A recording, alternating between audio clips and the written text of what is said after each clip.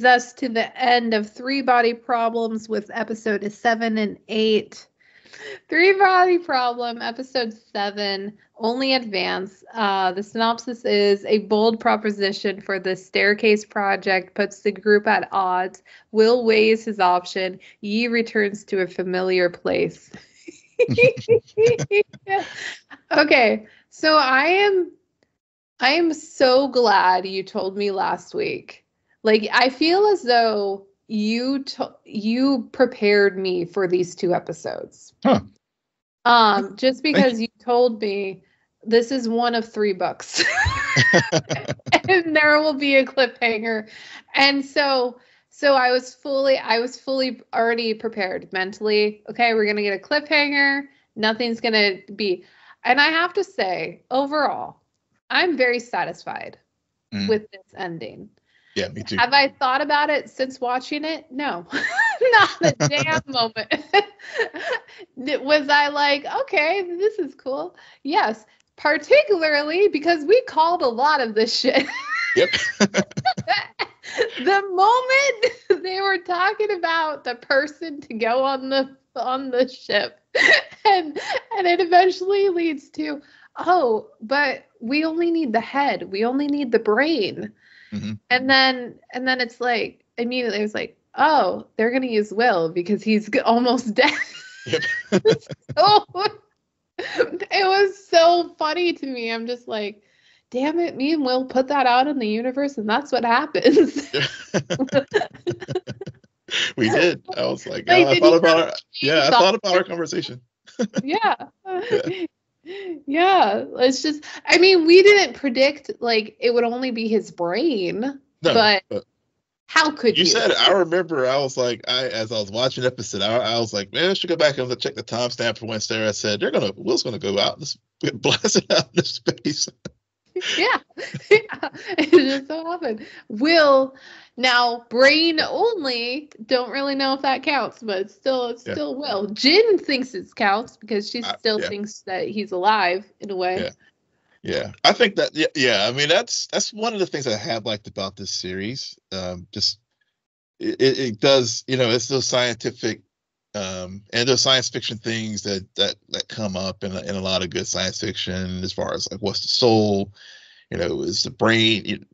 Is it just the brain? Is it is it still function? I know they were trying to do some like technobabble stuff about freezing the body. With when they were dealing with the cryo with the ape, with the chimp. Mm-hmm. The CGI chimp. Yep. Yeah, the CGI chimp. Yep. Yeah. Which was actually was pretty decent CGI chimp, but I did not like it. It was kind of the Planet of the Apes creepy, but yeah, just the existential questions that this series has, like, and I guess and by extension, I'm sure the book brings up, and I think does carry forward in this series too. What is our soul? And when Will and Saul are there in the hospital, and I liked how they use Saul. We talked about how Saul is us, the avatar for the audience as well, and how he's been utilized up to this point in the series. And he was just running through all the what ifs with Will, like, what if they find you and they thaw you out and they do X, the X, Y, Z with you. But the thing I appreciated about that scene is he put all those things out there, but he still left it up to Will to decide. Right. Yeah.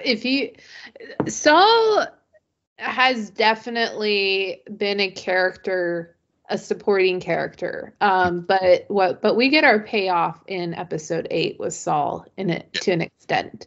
Yeah. And I agree with you. Like, this is an example of what science fiction does best, is it really allows a deep-rooted allegory, metaphor to come out, and for you to really think about spiritual stuff, along with the science. So it's really interesting. was gonna ask about something else. So yeah, we predicted Will going into space, which he does. Yep. That's what I was gonna ask about. But Tatiana shows up in this episode. Yeah. Haven't seen her in a while. She shows up in this episode a few times because by the end of it, she shows up in China. And who else is in China? Well, Wenji. Mm-hmm. And her stalker. Her tail. and Wenji decides to go back and return to her old work site. Yeah. And that is where Tatiana appears. And the end of this episode is essentially them looking at the sunset. So what did you think about the fact that they killed Wenji, mm-hmm. and B, they killed her off screen? As far as her going to China, with Tatiana returning, I looked at this whole segment of Wenji and Evans and sort of the foundation of the Santi cult and so they're the first generation of the acolytes for the Santi. And I think with Wenji going back, it was one of those things. I felt like it was one of two things. Either she did not get an answer from it was a directive from the gods who have cut her off, or it was a situation where it was she's lost faith in this. So yeah. Is that why they killed her?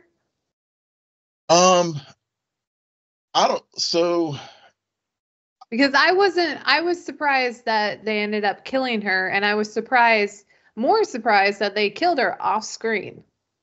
Well, I think the off screen was, to me, that didn't bother me so much because I think she had, at least in Tatiana's eyes, and it was, she had fulfilled her purpose. She was the, Wenji and Evans basically were like the emissaries that opened the door. And you have all these acolytes now, and you have all these followers with the first generation with Tatiana, but then of course, we see others as well that didn't get captured when they had the raid way back at the beginning of the series. In the middle of the season.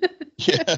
Was it way back? Yeah, I guess it was episode 3. Yeah. But were you you were you or were you not surprised that they killed her?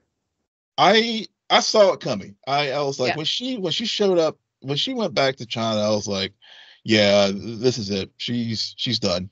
Either and I kind of like that we don't know for sure because we do know she reached out to the Santi in the very last episode, but we don't know what the response was. So we don't know if this was a command from them for her to return there, or if she just went there knowing I didn't get a response.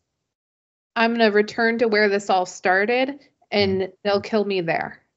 Because she knows that if she buys, they know where she'll be. She understands how they work. So I think she even took it, and also it's also just her being like, I did what I did. I can't make this right. There's nothing I can do. So if they need to kill me, then here I am. Let's take it back to where I started. Yeah. See, I don't know if it was a thing where they wanted to. That's just it. I don't know if it was a thing where the Santi wanted to kill her. I think it was when Jay took it as that. To your point, maybe her mission is over. I've taken this as far as I've taken this as far as she just she reached out to them, and the gods cut her off, and so she just interprets that as, okay, I guess I'm done.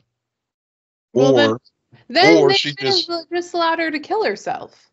Like I understand what you're trying to say, but I don't buy it because Tatiana shows up, and we know Tatiana kills her.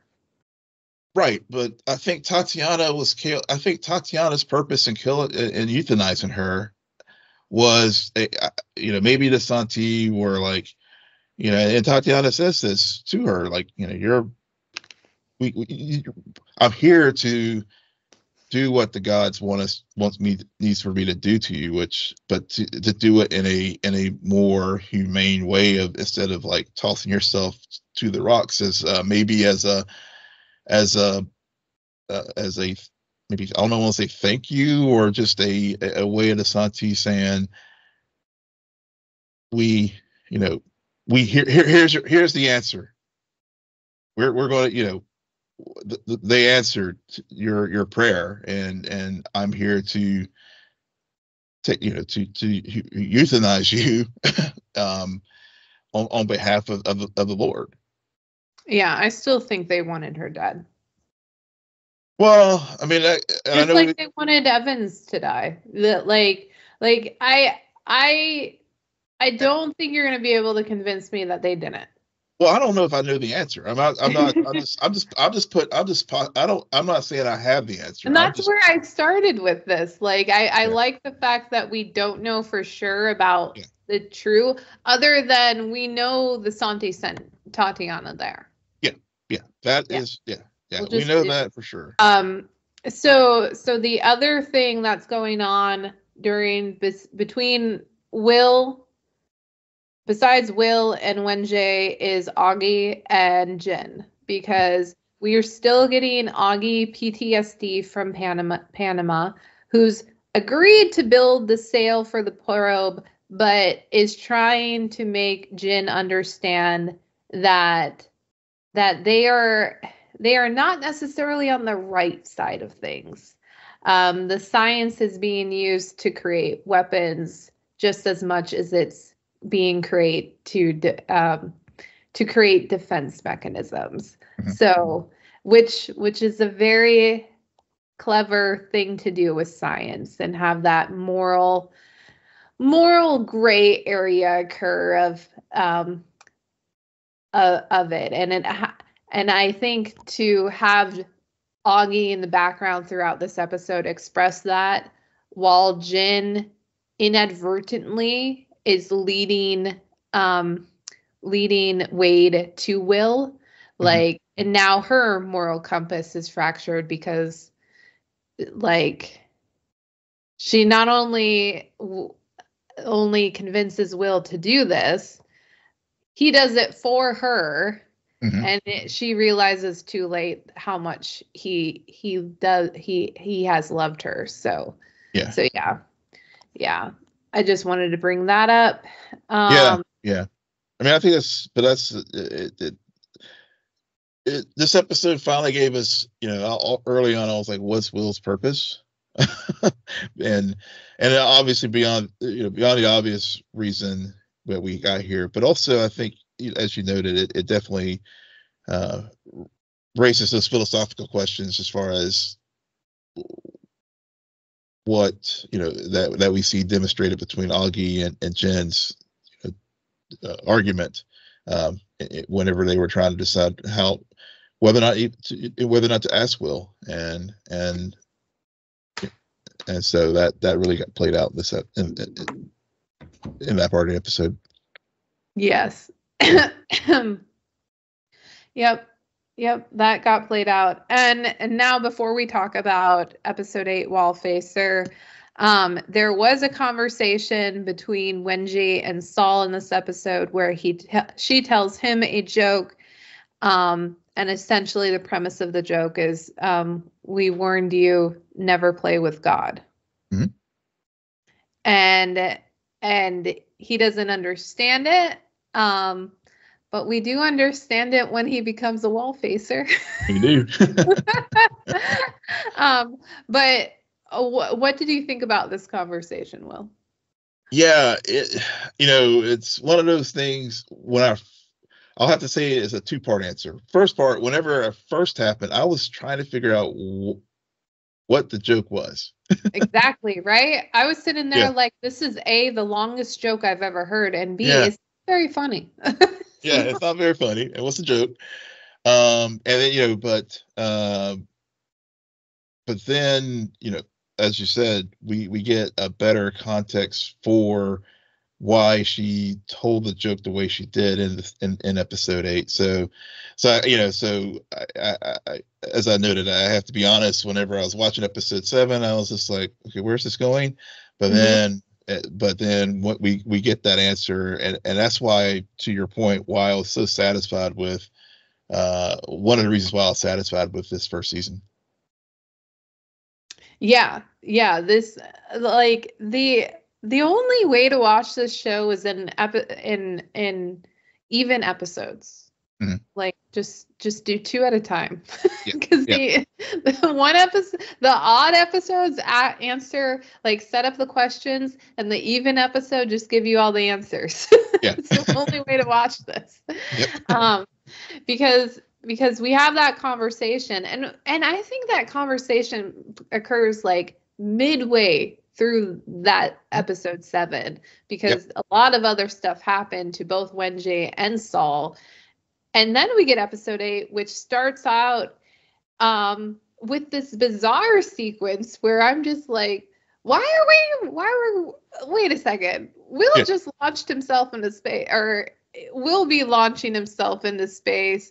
It's very dramatic. We're starting episode 8, the final episode of this season, with Will having a conversation with a one-night stand, or Saul having a conversation with a one-night stand. Is that really what we're doing? And then it gets more strange when she randomly gets hit by a car and dies right in front of him. Mm-hmm. And then we realize, well, that was definitely after Saul.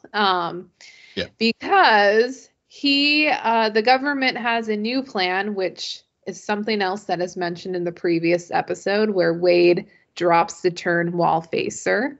Mm-hmm. And so I guess my question for you, Will, is when you heard the term Wallfacer in the 7 episode, did that lead you to think, oh, I think this is what's going to happen with that in the next episode? Not initially. Let's to be completely honest. Yeah. I learned after the fact. I learned that Wallfacers, I guess, is a Buddhist monk praying to a wall or something like that. But I didn't make the connection at first. I just thought, okay, another plan that they were having, but I didn't tie the two together as far as that, the joke, and Wenjie's joke, and what we learned, what the project is, until this episode, and then I was like, okay, now everything makes sense. Yeah, because essentially the Sophons cannot read our minds. So Wade's plan is to have 3 Wallfacers who are allowed to basically just enact plans without telling people. Yeah. Yes, I don't know how to explain it. Like, very loosely, that's what they're allowed to do. And they have all the world's resources at their disposal. But they also, they really can't tell anyone anything, because that defeats the purpose of being a Wallfacer. You're only acting. You're not telling your reasons, because once you do that, the Sophons will know. So the other cool thing about the Wallfacer thing too is, thinking now, tying it back to Wenjie, and thinking about Saul too, as far as wanting to not be a part of the program. It's very brilliant, because people, again, to your point, they may think you're just doing this ruse to, at least, saying I don't want to be a part of it. That just could be like part of the part of the deception. Is like, you don't know. It could be used, it could be like your trick to like fool the Sophon. As far Well, as yeah, that's what essentially is yeah, is being thought of throughout this episode, yeah, where and, Saul persistently tells them, I am not a Wallfacer. I gave up that job. And yeah. everyone gives them the smile of like, oh, Oh yeah, sure you yeah, did. sure you Uh-huh. did, yeah. But Wink, then it wink. also yeah, and but to that, thinking back to Wenjay, maybe I think she did figure. I think she figured that out, and maybe that was part of her joke to Saul whenever she was talking about when they were sitting there in the park. Figured Uh, out. she need but to speak to him in code because she knows that the Sophon observe everything. Well, right. So I think But was her code good intention or bad intention? that's that's what we'll find out in the seasons two. I don't. Maybe. Yeah, Maybe. yeah. I have no idea if we're gonna ever find out, I because don't know. I haven't read the a books, and little I disappointed yeah, about some of Wenjay's unsolved mysteries, and we're yeah, not even gonna go there. But yeah. I mean, I do know. I haven't read the book. I do understand that some of the events that transpire in this last episode do take place in the second book. So that uh, makes sense. There were yeah, some aspects about this that felt like, okay, we're starting a new chapter. yeah, We're starting something fresh. Um but yeah, so I understand, like, the joke could be in code and everything. And then and I just keep thinking about the question that Clarence mainly raises, is just, or or this experience raises in Saul, like, why him? yeah. And then people try to explain to him, well, it's like, you'll know it, like, this idea that the Sante essentially chose him because there's a reason why he's important to the Sante. Hmm. Like, like, and we don't know what that is, and we don't know for sure if potentially, or for sure if that started with the conversation in the park with Wenji, where she made it clear that he was important. It could have started, like, honestly, the Oxford Five, their Hmm. quote unquote importance started before this show even started, Yeah, because I mean, they've always been important to Wenji, and let's not forget, she gave the game to Jin. yep, So yep. knowing what would it unfold, and she also helped get her daughter killed. So I'm just saying. Yeah, yeah. I was gonna say, I was thinking that too. It's just like, Saul. Yeah, Vera was one of Saul's. Saul was one of Vera's like top students, and I think back to their conversations whenever Yep. they were figuring out, hey, things are weird. Physics is broken, and so that, you know, and also the whole chaos, with the three body, celestial body, problem that, is part of that theory. So is it all starts to come together here, at least, all these disparate parts, but I don't I have any answers. see Yeah, Saul becoming Bubble Boy next yeah, season. Just yeah, saying, with all of the threats that are out there. I mean, he almost died like at least 3 times in this episode, or yeah, two, yeah. 2 times in this episode. Um, just trying to think. Okay, so while, pun intended, all of this Wallfacer stuff is happening, we also have Will being shot off into space. Yep.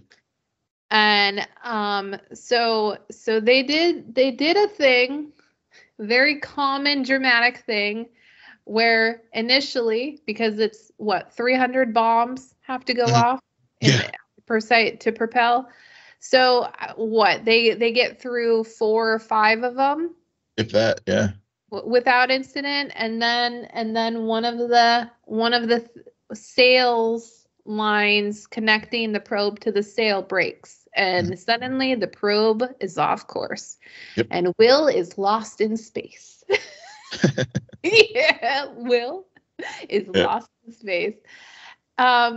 What were your thoughts during that whole sequence? I mean, it's one of those things where I was just like, it's not going to work. It's I, too easy. it's too easy. I was like, something's going to happen here. I mean, it's inevitable, and sure enough, it did. So that one was one of those things. Like, okay, it's kind of it's the usual end of the season. Best laid plans. What could possibly go wrong? And of course, it did. So yeah, I think the bigger. What's that? They got 400 years.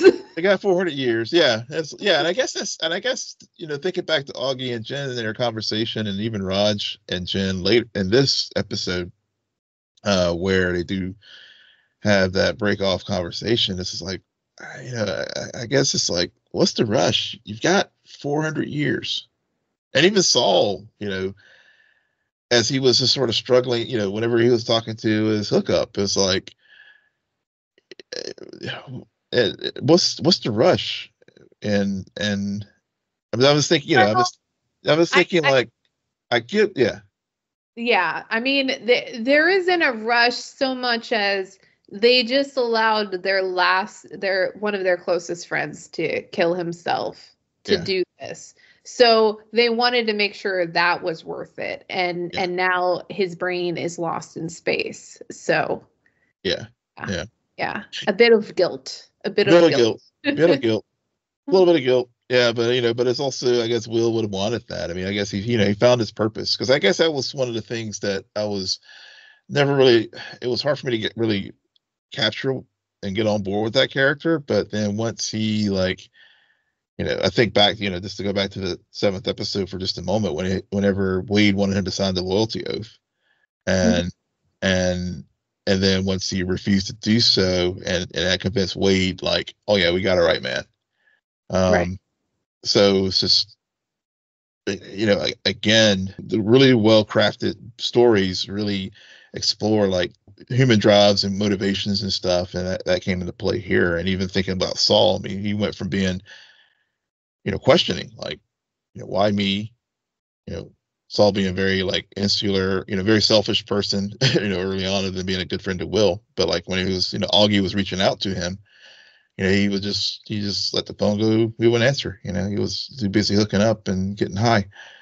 But then of course at the end of this episode, whenever he was starting to like realize like, oh, this is a bigger thing here. I need to reach out to Augie. And then, of course she turnabouts,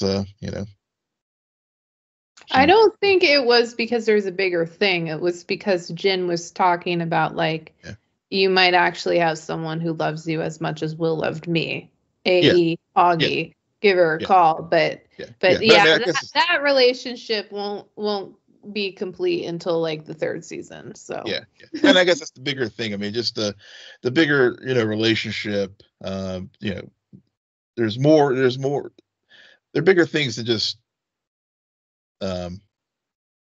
hooking up and getting high.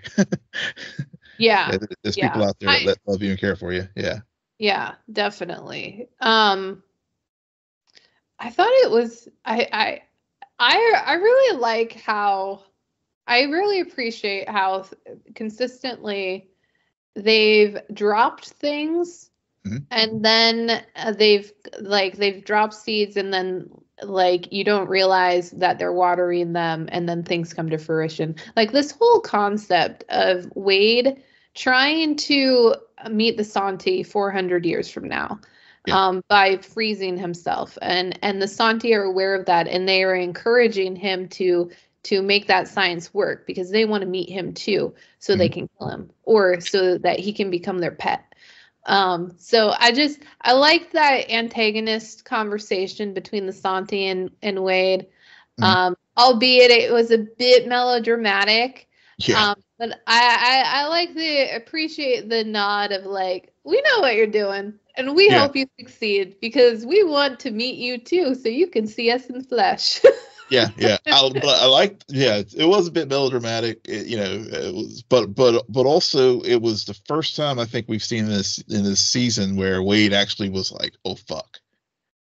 Oh, absolutely. Because he's the man in control. Yeah. Like he's the man with a plan. He's the man pulling the strings, and for the first time, he's not, because there's the Santi who have more strings than even he can imagine. Yeah. So all of these characters are being utilized exactly the way they should be. Yeah. And there are times when we sit here, we're like, we don't, what are they doing with this guy? Why do we care about this? Well, just wait like an episode and a half later, and then something will happen and they'll make that person significant. Which you can appreciate, because there's a lot, like there's a big story happening here that all of these characters are just a puzzle piece in. So you can't put all of the pieces together at once. You have to let it flow. Albeit sometimes you just get annoyed because you're just like, I don't care right now. I want to focus on this. Yep. I mean, in this episode, we got so much more Clarence. Oh yeah. Love Clarence, who's becoming the somewhat unofficial papa of the Oxford Five, especially Saul, as he's been hired to be Saul's full-time security guard. And my only thought to that is, did you not remember what happened to Jack? Saul did a horrible job with security. I don't understand why this man is still employed. I love him, but don't understand it. And he has the closing monologue of the season, as he points out how the bugs don't go anywhere. Yeah. They're persistent motherfuckers.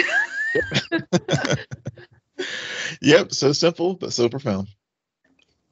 And I did make a note. I want to say early on in this episode or the episode before, I'm like, the cicadas, like, they're really going full force on this religious metaphor. They are. As a news report. Yep. But no, that was to set up the monologue at the end about the bugs. And I'm like, I see you, and I get it. I got it. Oh man. Anything else we want to talk about? I'm glad we watched this show. I think we had fun with this. I will just say, I had higher expectations that I will admit were not met. But overall, when I look back at this season, it didn't feel like time wasted.